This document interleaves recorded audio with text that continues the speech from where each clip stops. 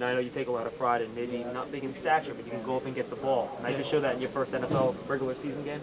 Yeah, I mean that was probably one of the biggest questions coming in, during the recruiting process, as could I play big, and I try to show that every time I step on the field. But it was a great ball by Eli, also.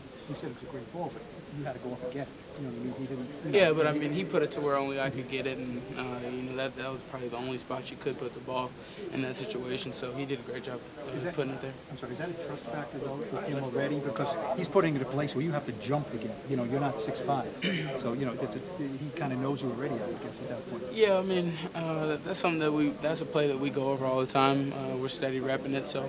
I mean, I think he felt comfortable with it, and that's why we ultimately went to that play. I guess you hit it a little bit in that Jets game, but what was it like for you, Odell, and Victor to be out there and be able to play a whole game together? And it was great. I mean, we've been all wanting to stick together and play throughout the whole game for a while now, and finally got to do it. Can't wait to get back out there with him next week.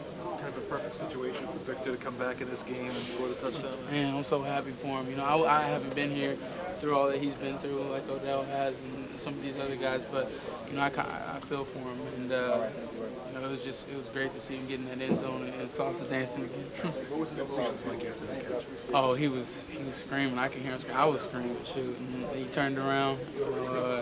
I had to smack him on his helmet. He was hyped up, but it was great. It was a great moment.